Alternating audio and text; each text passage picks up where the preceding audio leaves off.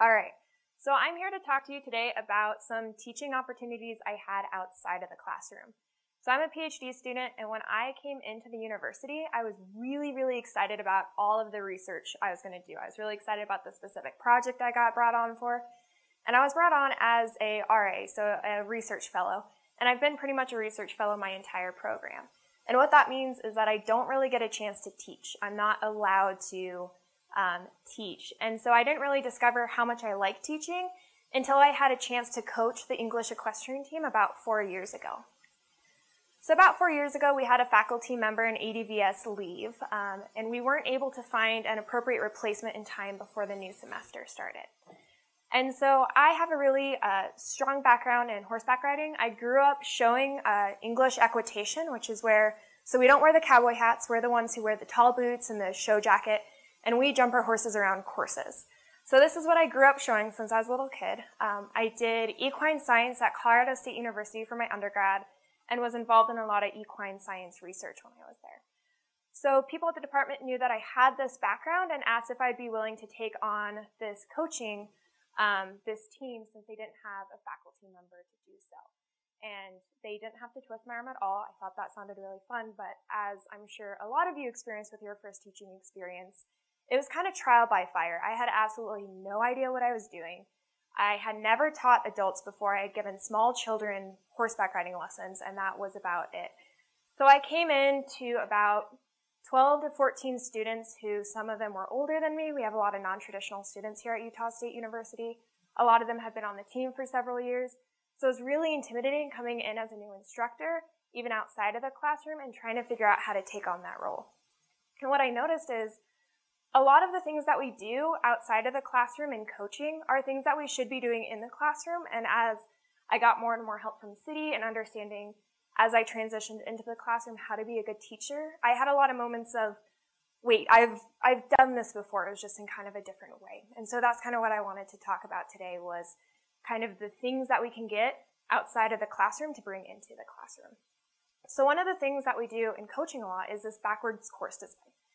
And we're kind of lucky with this because for coaching, our start, middle, and end is with the assessment. The horse show for us is everything. It's whether we know our students are going to be successful or not. And we know exactly what our students need to be able to do to be successful at that show.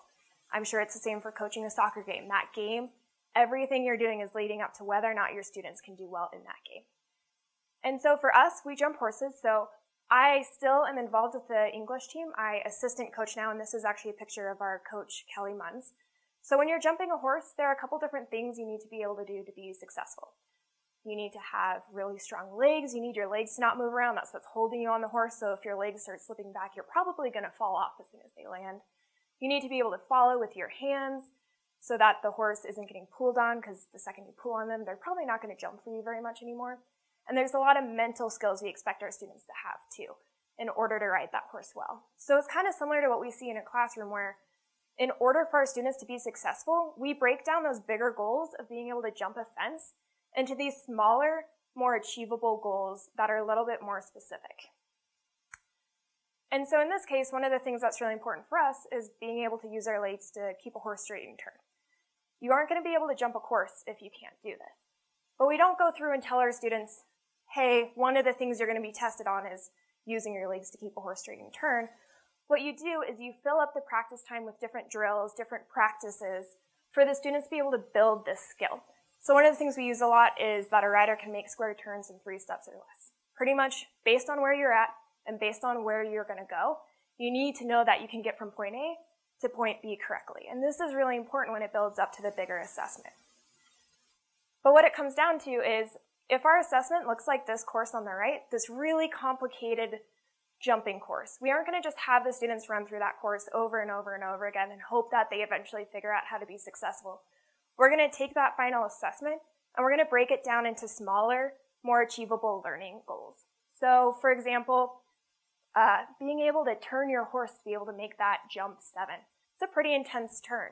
So one of the things we're interested in is building up course material, building these drills, where the students can practice one manageable skill at a time, and then eventually they build those drills together so that they can take on a bigger, more complicated objective. So in the classroom, this looks a lot like backwards course design. So we start with what we want the students to know. And again, in coaching, we're kind of lucky because we're told what the students need to know to leave. We know what they need to do to be successful in the show. But in courses, a lot of times we have the same thing. Our department tells us based on curriculum what our students need to know by the time that they leave our course. You know what vocabulary your student needs to know in order to move on to the next more advanced class. So from there, you build up learning objectives based on what your students need to know by the time they leave your class. And then you decide how you're going to test those skills. So for us, this looks like the horse show, but we also want to practice testing those skills in a low-stakes environment. So we just don't throw the students out into the horse show where they're practicing some of these skills for the first time. We have them practice these skills, and we decide how we're going to test them to assess whether or not they're meeting those learning objectives. And so from there, you design course lessons, or for us, it's practice material, to specifically address whether those students have the ability to comprehend those skills and really perform those skills well. And so when we're looking at in the classroom, we kind of start with learning objectives, we move on to assessments, and then we kind of build the course out with course material.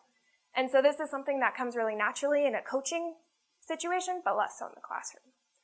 So then I'm curious, I can walk around with the mic, but how you guys have put together course material or backwards course design in your courses, or seen examples of this outside of the classroom.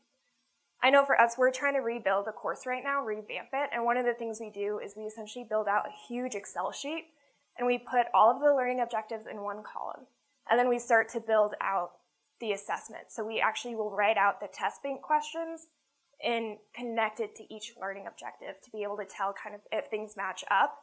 And then from there, we can build out the course material to make sure that we're actually addressing these skills so that students can pass the assessment. Does anyone, this turns into a massive Excel sheet. So out of curiosity, does anybody has experimented with this and found maybe a better way to do it than a very large Excel sheet? So one of the other things that I've noticed comes really naturally in coaching is the scaffolding. So we always start when we have a new skill that we want the student to learn, we start by telling the student about the skill. It's really similar to the lecture. They're off the horse, we're talking to them, we're telling them what they need to know, why it's important for them to know this skill, and how to do it, essentially. And then normally we talk about different weaknesses that we see, and we'll point out specific things for them to focus on. So what do we really want them to focus on achieving their first time practicing through? So then the student completes this task individually, but they have a lot of feedback from peers and instructors. You can see in the back of this picture, I'm there with a microphone, so I'm normally there. You can't ride the horse with the student, but you can guide that student through. You can call out what weaknesses you see. You can remind them of what they're supposed to be doing, and it gives us this really valuable immediate feedback where if the student's doing something wrong, you can really immediately correct that and kind of get them back on that right path. The other thing we do is a lot of peer-to-peer interaction. So with a 12-person team, it probably sounds tiny compared to most of our classrooms. But even with 2 of us, we can't give every student the one-on-one instruction that they need every single practice. So we really use peers here and kind of promote that peer-to-peer learning where students are working with each other a lot. We have the more advanced students kind of teach the more beginner students, work with them through some of those exercises so that even though the student is completing that task individually, they're doing it with support from both the peers on the team as well as the instructor. And so then we have the student complete the task completely individually without any feedback. And this normally happens at a horse show, but we'll also do, again, kind of practice assessments. We do practice shows with our students so that they get used to that environment of the horse show. And one of the things that's really nice with our students in the team that I would love to be able to get going in the classroom at some point is the students see this assessment and completing this task individually as a learning opportunity. So they come to us afterwards, they ask what they did wrong, what they could do better. It's not something where they just complete this assessment and they're done with it forever. They actually want to know what they did wrong. They want to know what they can do better. And that's something that would be really valuable if we can get that attitude in our classrooms and create assessments that are more of a learning opportunity than they are just a one and done test. So in the classroom, we look at this as the guided release of information or scaffolding. And so this starts out with the teacher bearing a lot of the responsibility with focused instruction. So the instructor is a lot of times lecturing, they're giving some background knowledge, they're maybe demonstrating what that skill is. And then the next step is guided instruction. So this is kind of where we do it together. And that student is getting hopefully some really quick feedback, some pretty fast feedback, if not immediate. It's really hard to give immediate feedback. They don't normally give you a microphone where you can call out students for doing something wrong the second you see it. And just giving that chance to correct misconceptions, any confusion that the students have, and then moving on to where the student is bearing a lot of the responsibility for the learning.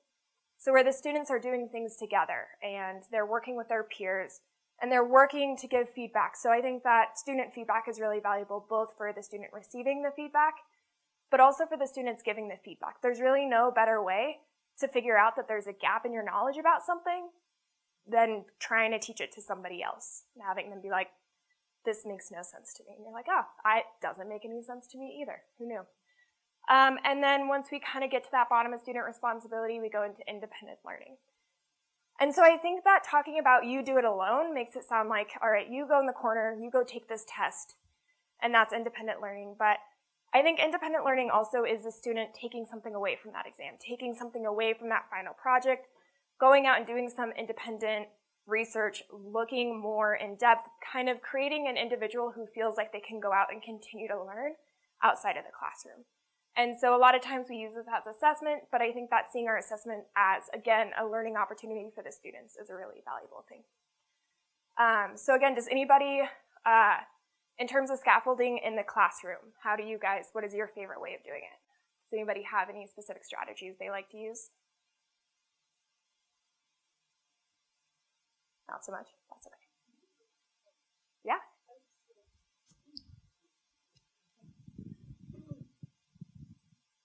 As nursing, we use simulation a lot, and so it goes with first explaining it, then you demonstrate it, then they demonstrate it back to you, and then you run the assessment of how they follow through. And not so much dinging them all the time, but helping them see for themselves what they did well and what they need to change. So yeah, definitely. And that also feeds really perfectly into the next thing that we do a lot in the classroom, which is, so if you've ever played a sport, you've probably heard, practice doesn't make perfect, practice makes perfect. Or you play the game the way you practice, so we want to practice the way you play the game. And I think that this is really important. If this is what our horse shows look like, I would very much struggle to prepare my students for this correctly. There is absolutely no way that I, with the facilities we have, could prepare our students to horse show with that many people watching. The mental pressure of that many people watching your every move stresses a lot of students out, a lot of people out. An arena that is so large, so airy, probably really echoey with a lot of announcers, probably different languages. There's a lot of different pieces to this that a student would want to be prepared for before going into this situation.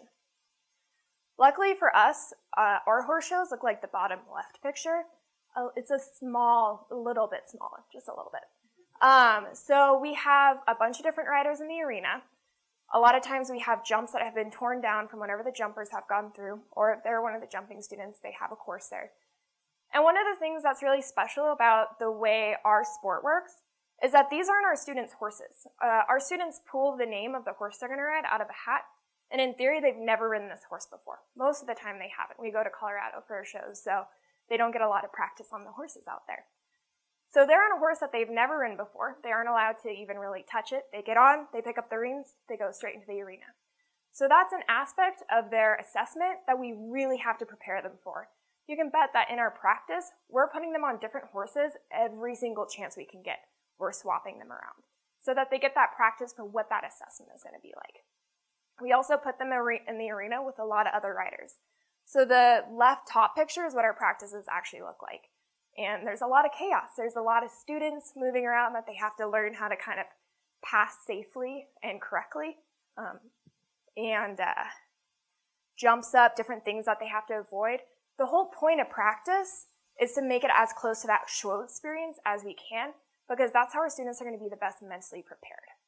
And then we'll do also practice shows where the students are out there in a group. We're calling out to them what they should be doing.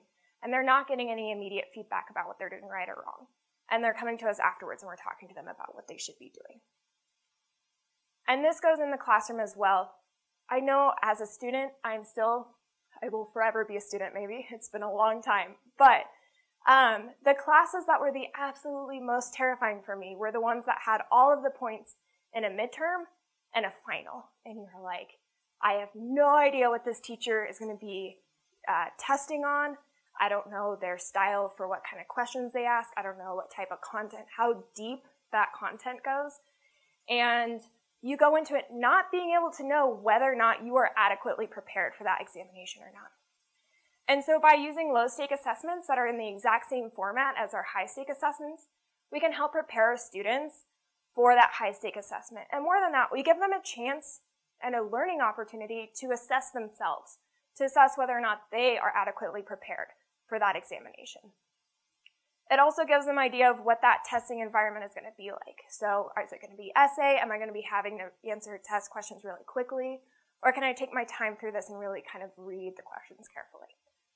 One of the ways that we've done this in our class is we used to get feedback that the students wanted more quizzes. They wanted more of an ability to see whether or not they're prepared for the assessments. And at first we gave them these quizzes in just like short answer form. And my idea of it was, well, if you can answer these big topic ideas, if you can answer these well, then you know you're prepared for the exam, because these are the things that I think are important, and I test on what I think is important. But what we found is that really what was better was we created these test banks, and we created quiz banks at the exact same time. So that all of the questions that are in the quizzes are the exact same format and sometimes just reworded or kind of flipped versions of what was on the exam.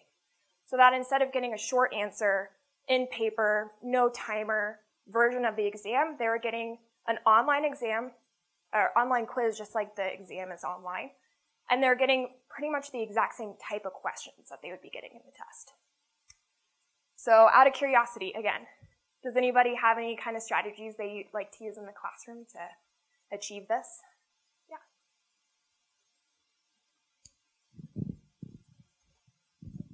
With those low-stake quizzes, I like to allow them to take it as many times as they would like and to keep the best score. It's low stakes, so it really doesn't affect their grade that much, but it allows them the practice to be able to go in and take it as many times as they would like, and it's practice for the assessment. So that's one thing that I like to do. Do you have them, are they able to see what questions they get wrong when they go through? I'm trying to remember. I've done it both ways. I'm trying to remember, but I think they do like to see that. They do like to go back and see what they did wrong. What I really like about the online testing is it jumbles the answers. It randomizes the answers. And so they're not just memorizing A, B, C, and D. They have to actually know the answer. And so I like that. And I do think the students really enjoy that. It's practice for the assessment. They know what type of questions you're going to ask. They know what you're looking for. It's not a surprise to them.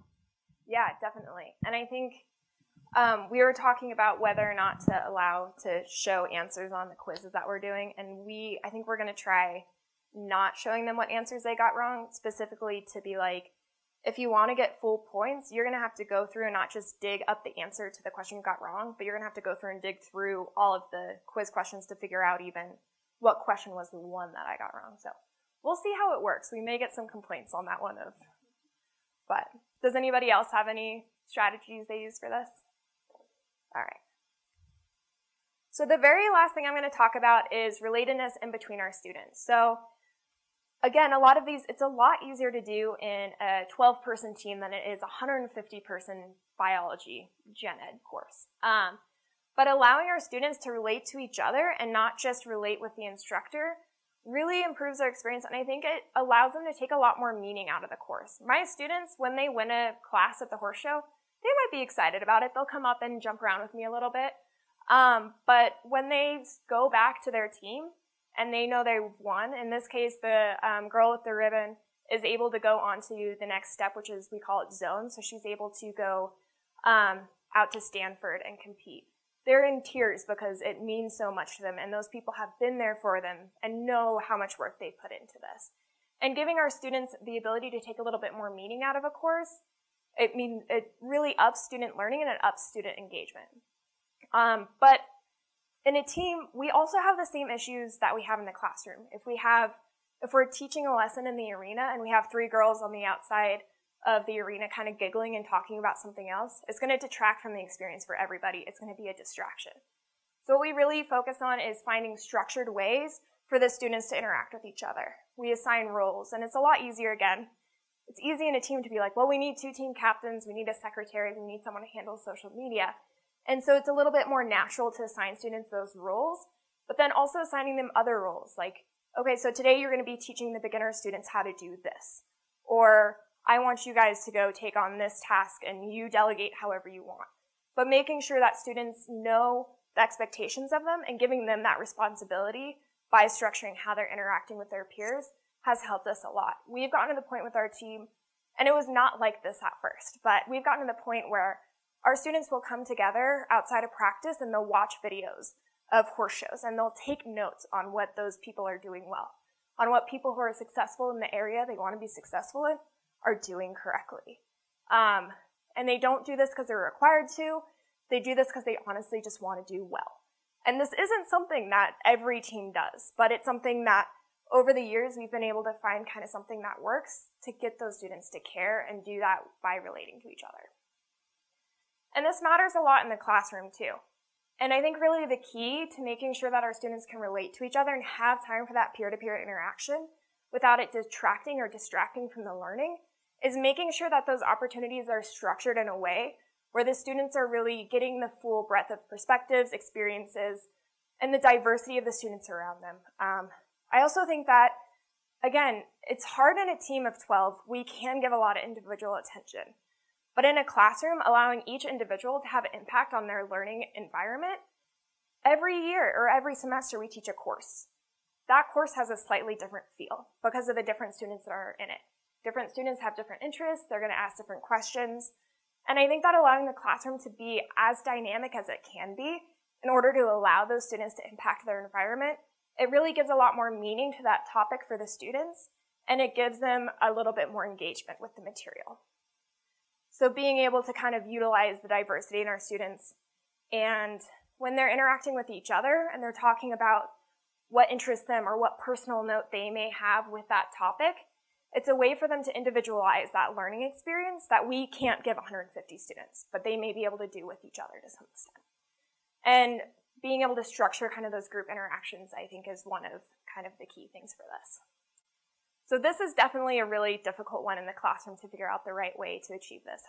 Again, anybody have any great strategies, the magic bullet that they'd like to share with everyone?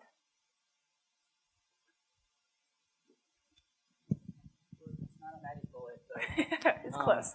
I teach a project management class that I require them to write a team charter. So each team kind of defines how they're going to interact with each other throughout the semester. And I used to kind of just give them a template and said, these are the kind of things you need to address. But last semester, I gave them really guided questions to discuss with each other. How do you manage conflict? And then from that derive their conflict policy. So it started off trying to get them to engage in really specific kinds of conversations. Yeah. I mean, that's kind of how it wound up. And I mean, the kind of charters that they wound up with in the end from that was so much more specific to the group. But also, I think, I kind of, going into it, assumed that they would know things like conflict or how do they want to be approached about their behavior or whatever. But they didn't know. They probably never thought about it. So having those conversations was really important. So.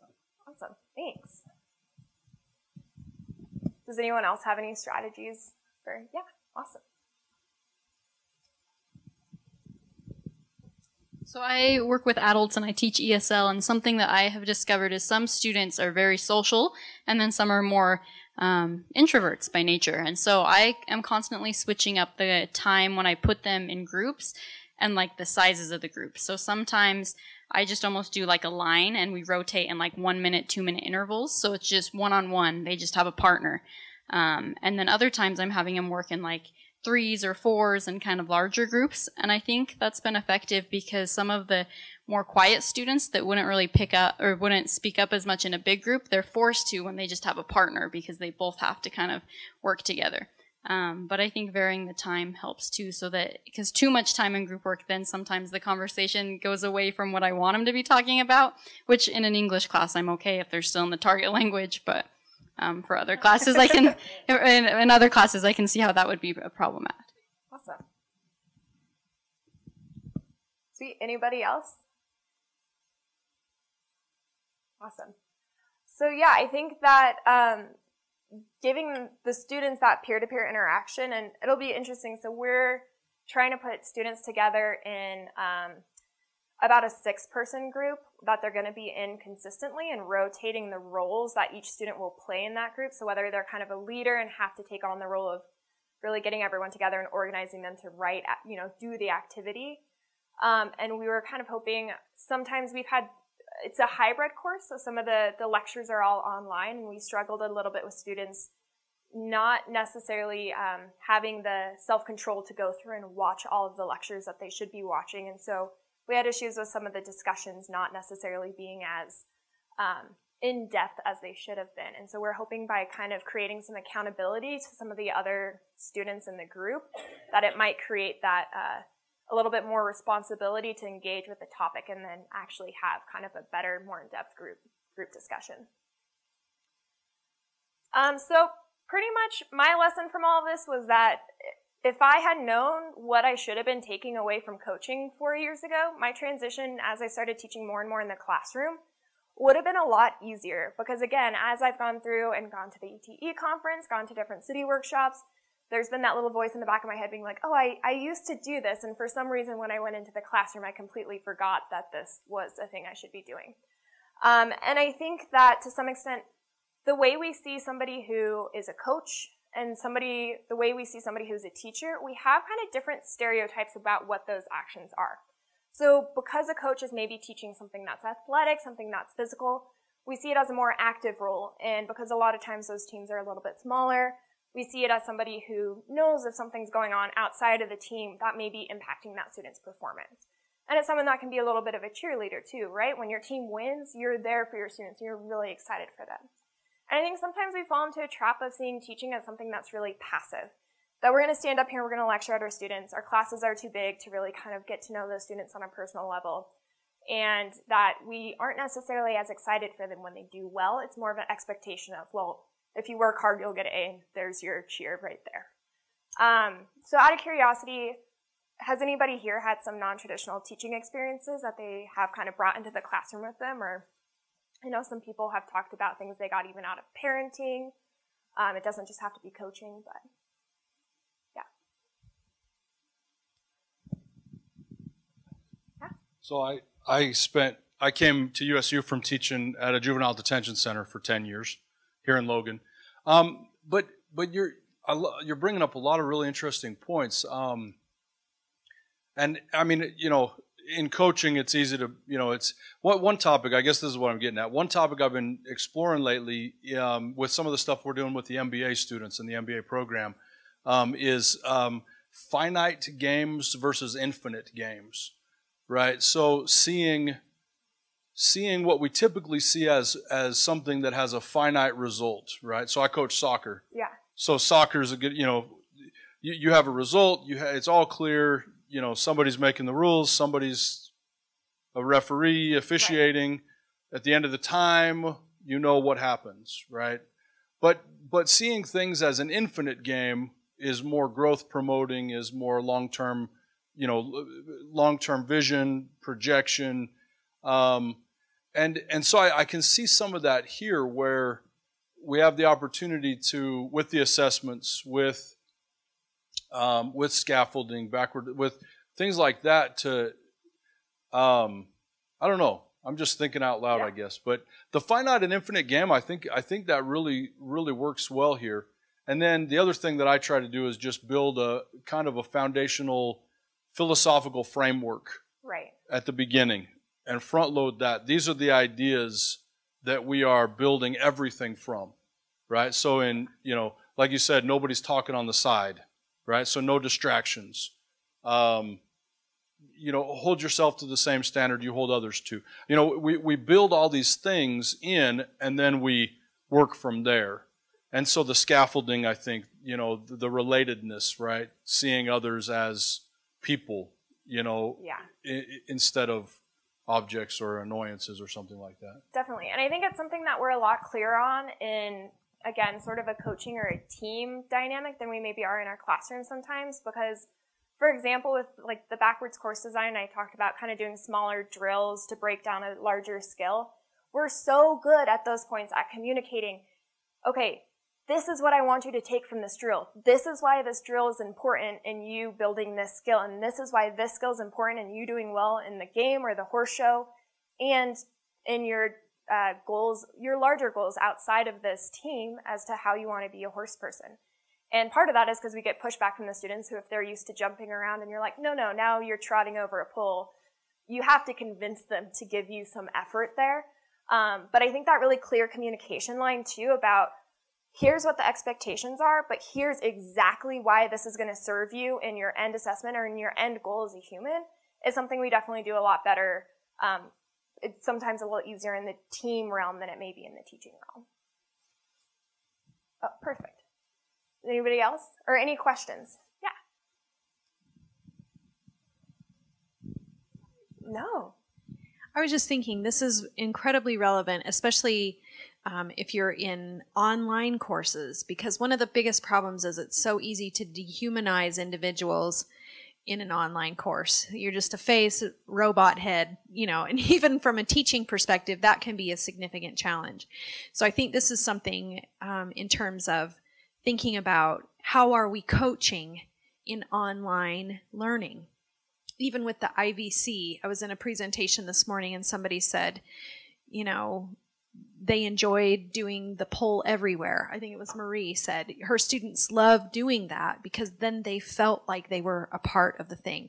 And his comment over there, where he was talking about, you know, when we look at what are the expectations for that class, especially in some of those IVC broadcast online course elements, we should be thinking from the very beginning, what are we doing in this class to bring these individuals together to help them gain greater perspective and have this relatedness, even though we are never going to be in the same space at the same time, whether that's Zoom or some kind of group project. There's so many different types of technology, but it should be one of our primary objectives is to get there, is to see ourselves as coaching, even in those non-face-to-face situations. Yeah, and I think there are even tools online that can help us do this almost in a more organized or almost easier fashion than face-to-face. Because I know that, like, if a student doesn't put in an assignment on time, you can send out an email or just to a Canvas message just to those students being like, hey, notice you didn't put in this assignment. Like, is everything okay? Do you need any help? Are you confused about it? Here, like, with the late, you know, if you want to turn it in late, here are your options and what that means. And just being able to, I feel like at least with the online course in some of those situations, you can almost flag the students that need a little bit help and like kind of brought into the fold of like, hey, I see you, I notice you aren't doing this, and taking advantage of those tools to make sure that we're not kind of losing students along the way is valuable. So I think we might be out of time, but awesome. Thank you so much, you guys.